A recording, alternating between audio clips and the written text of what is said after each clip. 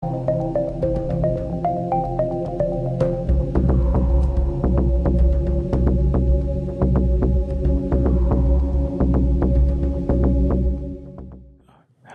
you all have already seen Ido's bio in your package, but Ido Sarig is the VP and GM of IoT at Wind River, which is an amazing M2M company. It's an Intel company. Intel acquired them a few years back. Ido comes with a lot of experience, both on the product side as well as on the biz dev, sales, and that function as well. Plus, he's been an investor and a VC. So I'll let him tell you more about his vision for how do you take a product from the minimum viable to a full-blown product. So how do you create a product out of innovation, really? So I'll let Ido take it away. Thank you. Thank you, Ramesh. So, man, this is the last time I'm going after John, because that's a hard act to follow. And I know that we should have done it the other way around. I'd have warmed them up for you, and then you could have given them the stand-up routine. You have a second career in you, believe me. I'm not as funny as John. I'm very straight-laced. And probably the question you're asking yourselves now, even after that introduction by Ramesh, is, who are you and why should I even care? I'm not this well-known VC from Sequoia or Excel, and I'm not a household innovator from Silicon Valley like Jobs, and I'm not even a stand-up comedian like John. So who am I? I'll spend a few minutes just giving you a little bit of my background.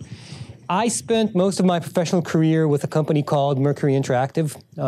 It's an enterprise software company that I don't want to say invented, but certainly made automated software testing a household name for many other software companies.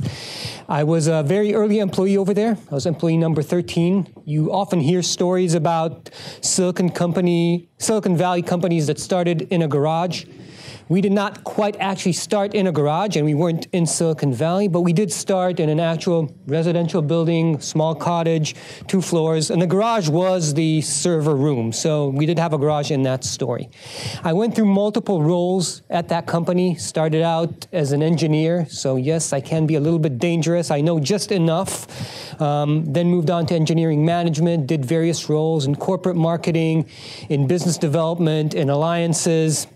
My last 3 years with the company, I was with our corporate development organization doing M&A work. I acquired 6 different companies for Mercury, ranging from a small 8-person startup that we bought for about $1 million and change, all the way up to a 200-person company called Quintana that went for 225 and took Mercury into a completely new space. All in all, I spent about 14 years there, and here in the Valley, that's often viewed as a negative. It's when I came for interviews after that, it was, what's wrong with you? Why did you spend so much time at that one company? Aren't you good at anything else? And I really thought long and hard about it, and I realized, yes, I spent a long time at that company, but it was a different company all along. When I started, we were 15 people working out of a garage. By the time I left, we were 2,400 people, a public company, with 3 distinct business units, all growing at a fast pace, selling at a revenue rate of about $500 million a year. And shortly after I left, the company was actually sold to HP, that little company that also started in a garage, for about $4.5 billion.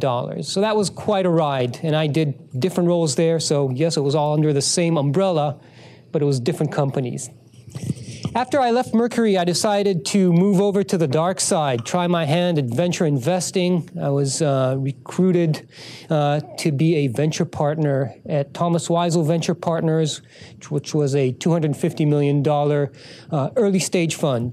Did investment across the board. The only things we didn't do biotech and we didn't do clean tech, but we did within high tech, everything, systems and chips, enterprise software, innovative stuff like a company that would automate the taking of the orders at drive-in fast food restaurants so that the order taker that you drive to the drive-in window does not actually reside in that same fast food shop, but might be completely offshored in India, taking orders for 15 different franchises in the same company.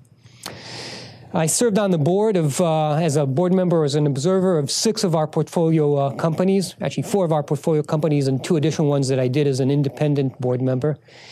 And as you can imagine, as a venture capitalist for about 4 years, I looked at hundreds of business plans, interviewed hundreds of companies, saw a lot of ideas, very good ones and not so good ones too.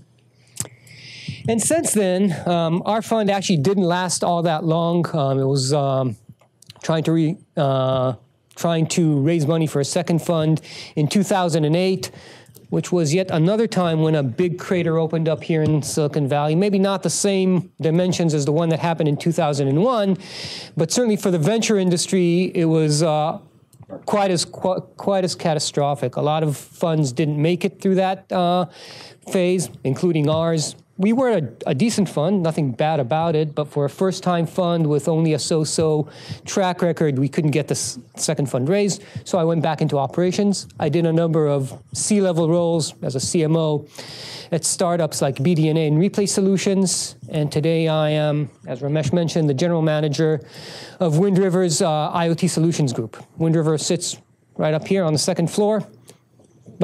If you know us, we've been around for about 30 years. Primarily, you know us as a manufacturer of real-time operating systems. VxWorks is the flagship product that runs everything from BMW's first-generation iDrive to the operating system that's in the Curiosity Mars rover that landed a couple of years ago. And in my spare time, I'm also an entrepreneur. I don't have a whole lot of spare time, but weekends and so on, me and a colleague started a company called Safe Social, which helps parents keep track of what their kids are doing on social media, like Facebook and Instagram, without being too intrusive, without having the kids be embarrassed about the parents that are tracking them by being their friend and so on. And the only reason I bring that up is because I'm going to be using Safe Social as an example for some of the concepts that I'm going to talk about. Other than that, I've been an advisor to a large number of early-stage startups, primarily in the areas of product strategy, pricing, and so on. Many of these are not well-known names, but some of them you might recognize. Cyvera, for example, was acquired by Palo Alto Networks, a big security company, just earlier this year for about $150 million. Business Signatures was acquired by Entrust, also in the security space. Buzzgain, which was a do-it-yourself PR company, got sold to the Meltwater Group. And for the rest of them, I still have high hopes. So, what I want to do today is talk about taking a concept from idea phase through MVP all the way to the whole product. And the first thing I want to get out of the way is the notions that ideas are worth something.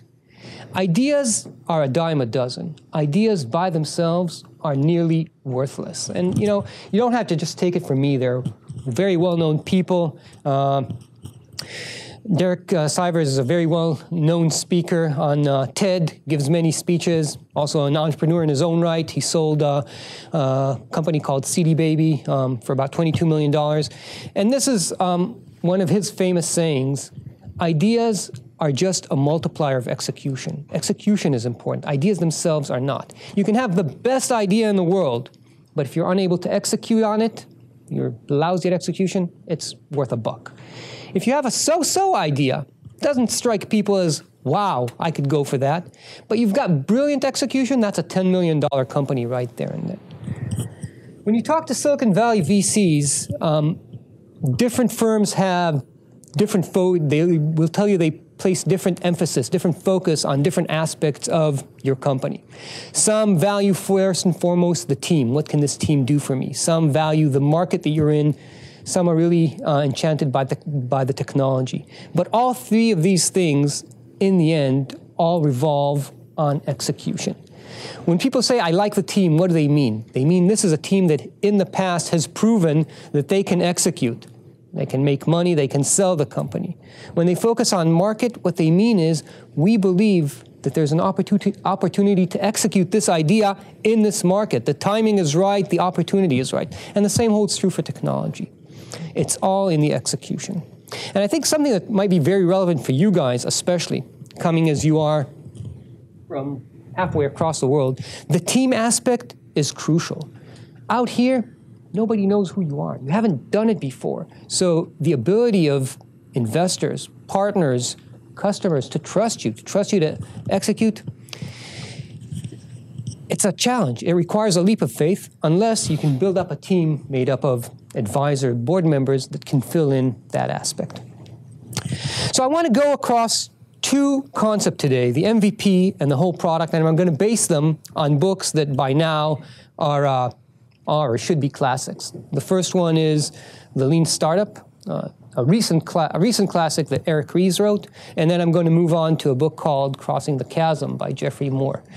And I hope that you're at least vaguely familiar with these concepts. And I'll start with the MVP. What is the MVP concept? Eric Ries is an entrepreneur in his own right. I think he wrote the book after his experience at IMView, one of the companies that didn't start out all that well. And he set out to answer for himself, first and foremost, the question of why is it that most companies don't execute well? We all supposedly know how to do these things. We've got great ideas. We've assembled a great team. We go out and we build a product. The product works, and still less than 10% of startups actually make it. Why is that? What are we doing wrong? And what Eric came up with is that what we're doing wrong is that we're trying to build a product, in most cases, that we think people want without testing if people really want it. The problem is, when you're starting out with a great idea and you're turning it into a product, there's a whole host of features that you could put into it. But you have limited resources, limited time, limited money. What do? Most companies fail because they start out in one of two bad paths. Path number one, they're going to build all the possible features into the product. It takes a lot of time, takes a lot of resources. By the time they reach the market, they've lost their window of opportunity because they're late, because they took so long building all these features. And in many cases, you know what? Those hundreds of features that they put in, none of them are the ones that people really wanted. So they wasted the entire time. But even if they hit on the right one, they spent so much time and resources building the 90% of stuff that people don't want that they've lost their window of opportunity. So the most important concept of MVP is don't build it until you're sure that people want it. You don't need to spend resources actually building the full product. Build something that will enable people to tell you whether or not they want it or not. It's not a totally new concept. Steve Blank, another very well-known entrepreneur here in the Valley, came up with a concept of a minimal feature set a few years ago, which is very similar. Common theme to both of those is you build something that's small enough to enable you to measure. And John hit upon some of the aspects of this in his presentation. You want to measure, and you want to measure the right things so that you can improve your product. And going through this rapid cycle of building something small, measuring the results, learning from your mistakes, quickly iterating and doing another revision, that's the path to success. Another key aspect of the MVP is something called manualation or flintstoning. I'll explain those terms. I actually came across flintstoning just a few months ago. It's a wonderful example. Do you know the Flintstones cartoon? For those of you who don't know, yes? What's MVP? Oh, I didn't even say what MVP is. MVP stands for Minimal Viable Product. Okay? All three aspects are important here. Minimal, meaning you don't waste resources building the stuff that you don't need for your learning process. I'm not even talking about building stuff that are not going to make it into the final product. You only build what's needed to learn for the next step. The V is just as important, viable. We're not just putting out something there that people can't make any use of. It's got to be a small enough set for you to learn, but a large enough set for people to actually get something done with it. And then it's got to be a product. And I'm going to give some examples later on. So back to Flintstoning. So Flintstones is a cartoon. It was made popular in the 70s. It's about, it's set in the Stone Age, right? But it uses a lot of anachronisms to put modern day technology as if it were in the Stone Age. Now, obviously, it's pre-industrial revolution, so electricity hasn't been invented yet. The internal combustion engine hasn't been invented yet, so you can't have a car. But you can have the concept of a car, 2 wheels, and you Flintstone it by moving your feet very quickly, and then the car, you gather enough momentum, and the car rolls enough. It's a wonderful example of an MVP. The idea here is, what if I could take a couple of wheels, connect them together alongside with a seating area, and give the car enough propulsion so that it becomes easy for it to move on its own. I want to see if people like that idea, and only if they like that idea, I'll figure out how to get rid of the manual work, of the rapid steps, and I'll put in some automation there. And the similar concept is manualation. It's that we will only put in the effort required to code something or to build something together in the physical world after we know that this is something that people will want and it's worth the investment. I'll give some examples of that as well. So critical to the MVP concept is this cycle of build, measure, and learn. I start with an idea, but I don't go out and rush and build out that complete idea. I build something small that will help me validate in the real world whether or not people will want it. I build a small product, and I build in capabilities that will enable me to measure the response to it. I invest time not in features, but in measurement capabilities about the features that are already in there. And then I collect the data, and then I have a learning phase. People didn't like this feature. People didn't use this as much. People used a whole lot of this feature, which I didn't even think about. Or people wrote me some comments that they would really like it if I had this piece in there, which I didn't even think about.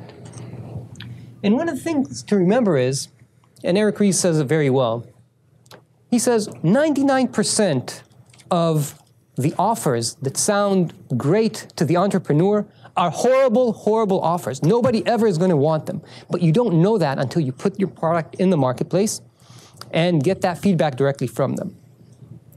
So let's take a look at a few examples. How many of you know of Groupon, the company Groupon? Not going to talk about whether or not it's a good company, a bad company. What is indisputable is that they had a very good IPO. They made a lot of money for their founders and for their initial investors. And so in this context, it is a good company. You know what their MVP was? They didn't go out and build the entire product with a complex website. They took WordPress. WordPress is a blogging platform that is also a fairly decent content management application that you can build a lot of good stuff on it. It's open source, don't have to pay for it. You can very quickly try different designs on it. They took that, and on that blog, on their WordPress blog, they would advertise their coupons for the week. Would you like this offer? A couples massage at half price. And every time somebody responded to that offer, they went to a little computer on the side, and in FrameMaker, hand-built a coupon for that, cut the coupon with a pair of scissors, and mailed it to them. That was the MVP, to see if people would like the concept of group buying of coupons to get a nice discount. And it worked. For most web applications, where the technology is not all that difficult, the MVP can be as simple as a landing page. I make you the offer. It's just a website. It says, would you like to buy this product once it's available? And you fill in your name and you say, yes, I want it. Or, yes, I want it, but I want it in blue. And that's all you need for the MVP, because for most web applications, the actual coding behind it is not that complex. And at small scale, like Groupon showed, many back-end processes can be manulated. You don't have to code it. Typical example is somebody comes up with a bright idea of, let's offer every new bank customer who signs up for online banking, let's offer them a toaster, and as soon as they sign up, we'll go through the back office, it'll connect to our SAP system, it will it'll place an order for a toaster, it will go from there to shipping and receiving, there will automatically be generated a shipping label, everything will be automated. But you don't have to do that, because you don't know if people will respond to that offer. All you have to do is buy 10 toasters in Walmart, and have one of the summer interns go and fill that order manually every time somebody accepts the offer. And if you see a nice uptick, orders for new or online registrations for the online banking gone up 50% since we made the offer, then you automate it. I said I'll use some of my own personal experience to explain these concepts of MVP. So let's take a look at Safe Social. what this application does is it allows parents to see what their kids are doing online, on Facebook, on Instagram, pretty soon on Twitter, Snapchat. The idea is that this is not some big brother spying application that the parents put on the kid's cell phone or laptop without their knowledge. It's done with the child's consent. The child says, yes, I want to be protected. I will give my parents permission to do that. And the advantage it has over having the parent become your friend is that as far as your friends, your real friends know, your parents are not involved. So there's no embarrassment, they feel free and so on. So we went and we implemented this concept for Facebook, and it took a lot of time. And then we didn't get so much traction. Safe Social, by the way, don't get me wrong, is not some great success story. That it's still a work in progress, and there's more to be done than we've already done. It's far away from being a successful product yet, but there are important lessons learned there.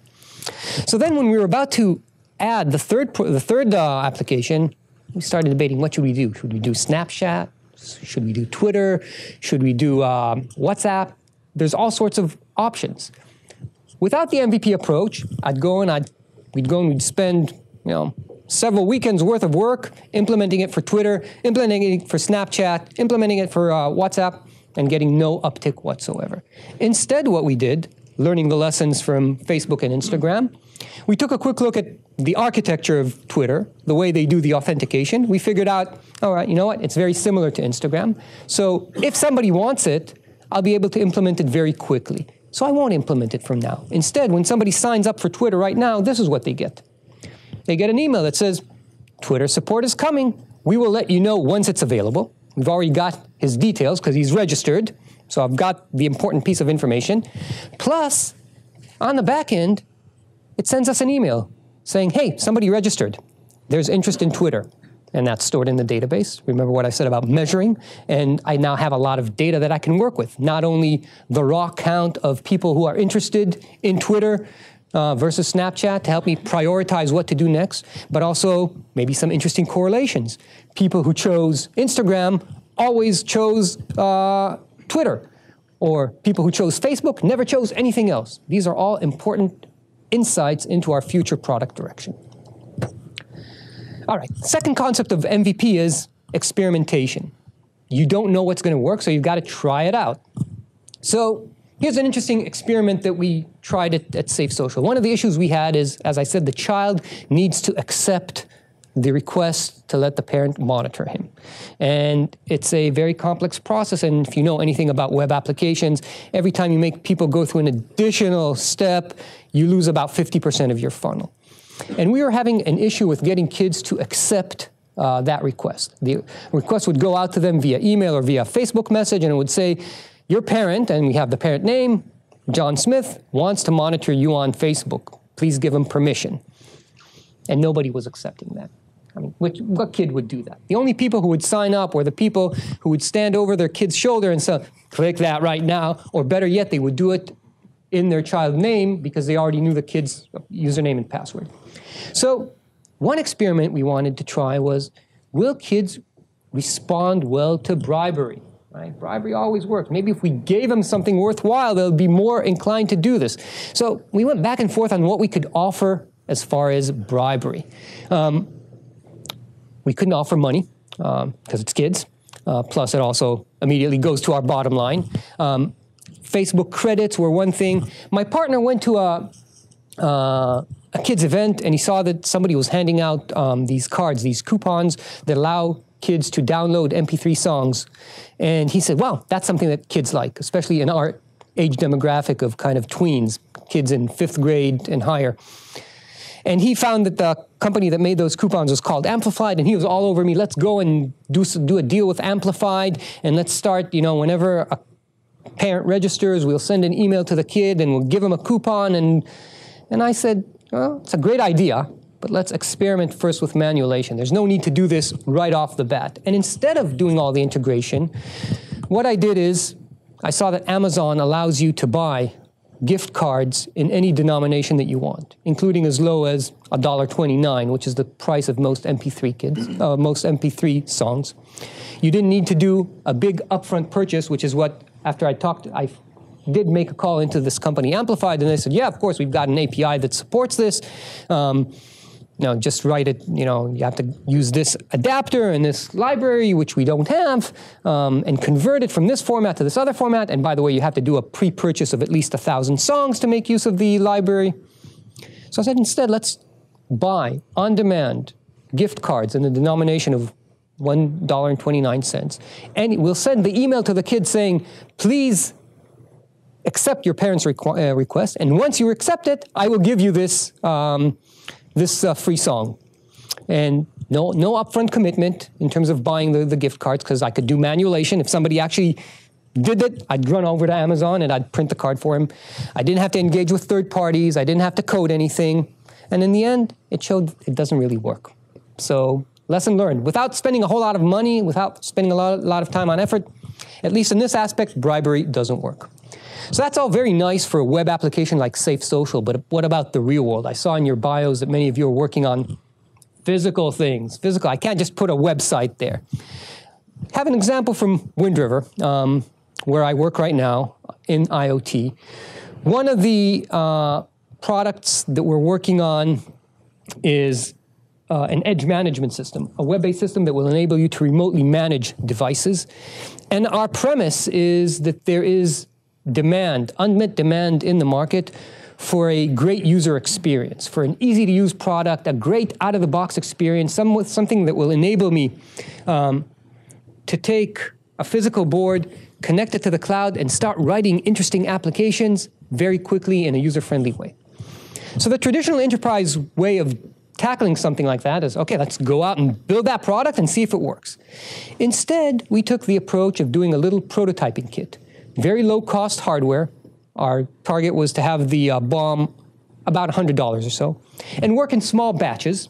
We made only about 120 of these kits, and instead invest really heavily in the things that we wanted to test out. So we really invested in making it very, very easy to use. The goal was to have our CEO do everything from opening the box, powering up the board, and downloading a Hello World application in under 10 minutes. That was the goal. And where we really invested in is in measurement features. Again, going back to you can't improve what you don't measure. So what we measured was, or the features that we built in order to measure was how many of these boards were actually brought up and powered on. Once they were powered on, how often were people using it? And very key metric, when was the last time it was used? All these generate on the back end an Excel report that is emailed to management to let them know how the kit is used. That's what it looks like, by the way. All told, an experiment that cost us $15,000. We learned a lot from it. Timing check. Fine? Okay. So, we've built the MVP. We've learned our lessons. We went through the cycle a couple of times. Now we have a product that the market wants. Everything should be hunky-dory, right? If we made it past this phase, we should be golden. Unfortunately, not so. And this is where Crossing the Chasm comes in. This book is a marketing classic. The first edition of this book came out in 1995. That's like the Ice Age. That was before the internet. But the insights that it provides... It was before the internet. Really, I read this book before the internet existed, or at least before the internet was popular. Before the internet as we know it today. What was the major insight of this book? Prior to the release of this book, all technology companies were following a model that said, this is the technology adoption bell curve.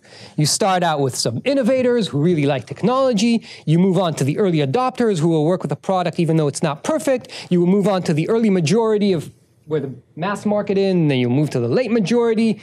And then finally, there's the laggards who are slow to adopt technology. We don't even care about them because we're going to make all of our money in the heart of the curve. That was the theory, and it did not work. The reason it did not work, and this was the innovation that Geoffrey Moore came up with, is that there's actually a chasm, a very large gap between the first two segments, the techies and the visionaries, and the mass market.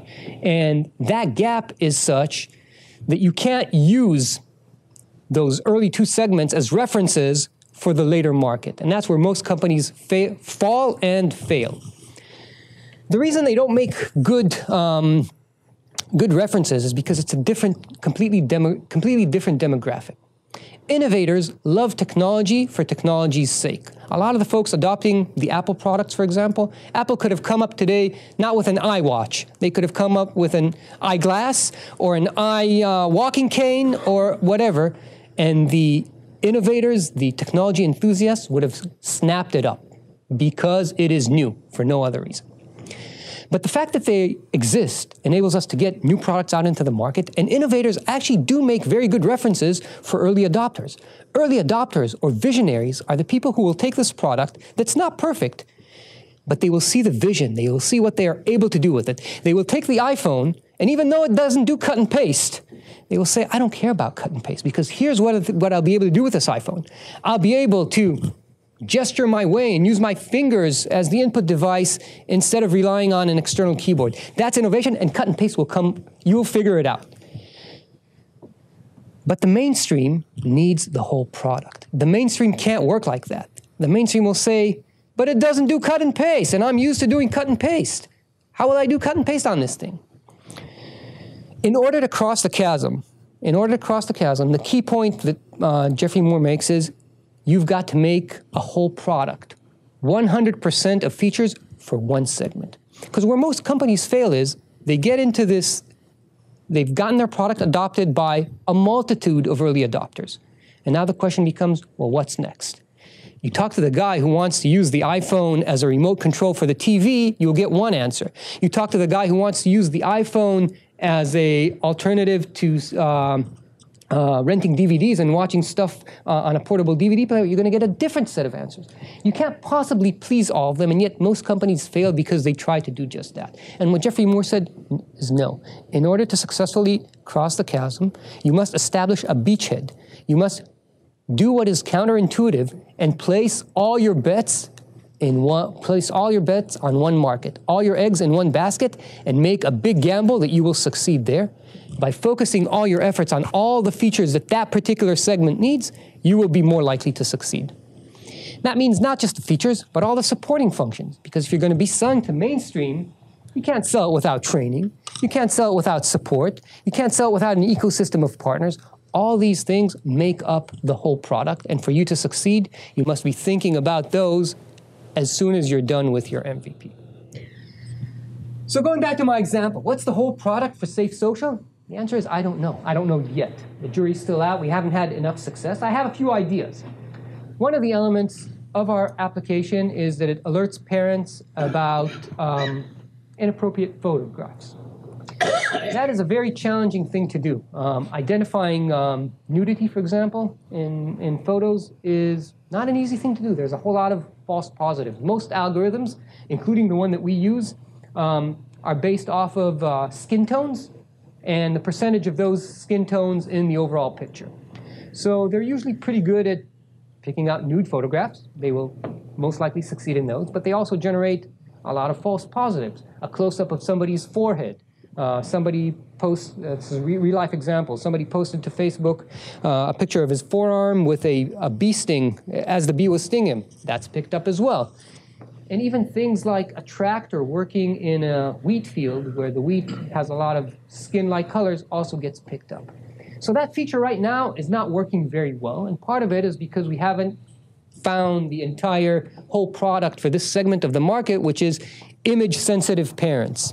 So some of the ideas we have is maybe we incorporate a human element, have a panel of parents who will manually flag these, because honestly, today the only way to properly identify an inappropriate photograph is through human interaction. But if we get enough of these panelists, maybe we can build a database that will provide some intelligence. We've also, as we were thinking about this idea, we actually found out that there's a company that does this today for a fee, and maybe we offer a premium service for those image-sensitive parents, pay a little extra, and each one of the photos will first be sent to this company who will do them for like 30 cents a photo and send you back a very high-quality result. Other elements of the whole product solution include things like having this product endorsed by schools or by police departments. At our school, for example, in 4th or 5th grade, there is an annual session that the Palo Alto Police Department sends an officer to teach kids about online safety. He doesn't officially endorse products, but he may make oblique references to products that are good in this market. So we were talking to people like him in order to get our product promoted. Similarly, the whole product at Wind River, here it's much more robust because this is what we do for a living. So some of the features we had in this IoT prototyping kit, like the ease of use, we are now incorporating into a commercial gateway product that we are building together with our parent Intel. I said that it's very important to focus in order to cross the chasm. So we've picked out one segment, the home residential gateway market, and we're focusing on all the features that are required for that. For example, that market is very big on some application framework called Niagara or Tritium, and that requires support for the Oracle JVM, whereas we had a different JVM in our product. So that helped us make product decisions about supplementing OpenJDK with Oracle JVM and then starting negotiations with Oracle around that. Focusing on system integrators, getting them to adopt our platform, because the key to getting a complex product like this into the marketplace where security is a concern is relying on a good system integrator. We're investing in building an ODM ecosystem, having multiple such designs from different vendors targeted at different vertical markets. And we're working on the channel build-out, which is one of the strong points of Intel. So hopefully this took you all the way from idea phase through the MVP to the whole product concept. And if there are any questions and enough time, I'll be happy to try and answer them.